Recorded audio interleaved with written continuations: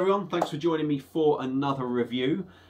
This one, not only are we going alcohol free, but we are also doing a cider. And what we've got is a bottle of Thatchers Zero, 0.0%.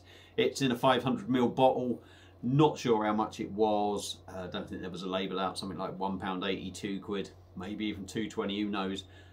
It was picked up from Tesco's, if I'm correct. So there we go, there's the label, there's the Thatcher's bottle cap, and I don't have a Thatcher's glass, so we're going to bang it in the old recorder lid one. So let's get it cracked open and see what we get. Is it just going to be plain old apple juice? I don't know, probably going to taste like that. It's rather lively as well. There we go, look at that. Probably thinking about it, now it's a bit late now because I've already poured it in. But this has a bit of a, oh, you can see it. There's a bit of a pattern on the outside. So I was wondering if you're going to be able to see the bloody beer at the bottom. Or the cider, I should say. So there is, there is a little bit left in there. Look at the bubbles in that. That is absolutely manic. There must be a nucleated arse end in the bottom. And I believe there is. It looks like a cider. It does look rather lively. There was, well, there is a finger ahead, whether it's a bit bigger, but it does look as if it's sort of dying down a bit. There's some big bubbles in there, so it is disappearing a little bit. But yeah, looks like a cider, which you would expect. So let's dive in on the old nostrils and see if it smells like a cider. Just before we get going, I had a few of these sort of alcohol-free ones. I was going to spread them out because I'm trying to cut down a touch. Not do dry January or nothing, but I got this beer out to do later on, and it's rather a big one, a big 11% Imperial Stout. So I thought, let's dive in with something alcohol free before it, just to give me a break. I had a few last night, to be honest, and I had a bit of a thick head this morning.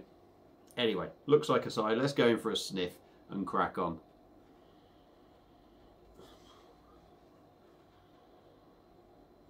Just smells like apple juice. For me, you take the alcohol away and it is just like a carton of apple juice on the nose. It smells a bit bland and a bit boring, but it does smell of apples. Anyway, stop sniffing.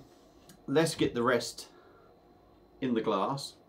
The old head's hanging around there, which I'm not surprised with the amount of bubbles that are coming up. I'm surprised anything would disappear on there. So, let's give her a try. Cheers.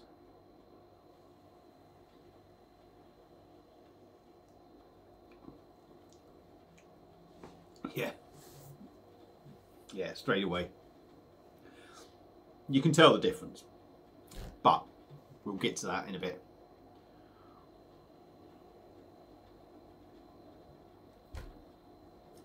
Very light, as you'd expect. You know, ciders aren't particularly heavy anyway, so I don't think it loses too much body wise.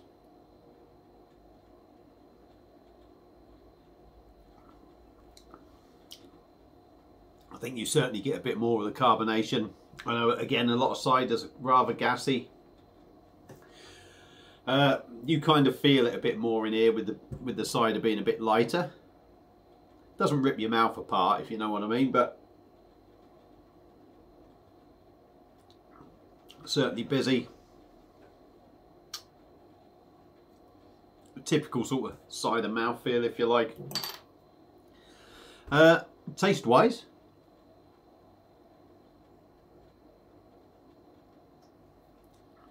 the one thing this does have over a lot of ciders, and I'm going to say like the flavoured ones, it actually tastes of apples and it tastes of cider. So that's a good thing. You can tell the difference. You do notice in this the lack of alcohol.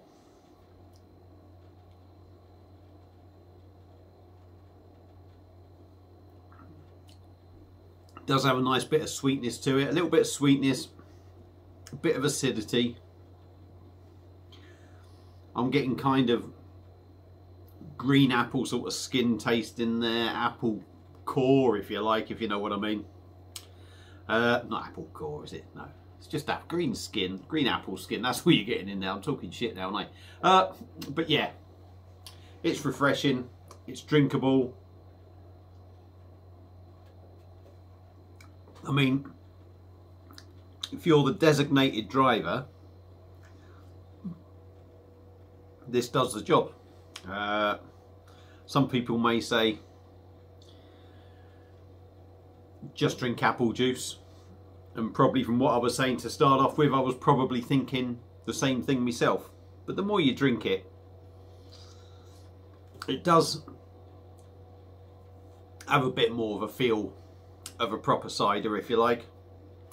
Yeah, it's quite nice. It's nice, to be honest. You can't really complain about it. I think it's quite decent. So yeah, Thatchers Zero alcohol-free cider.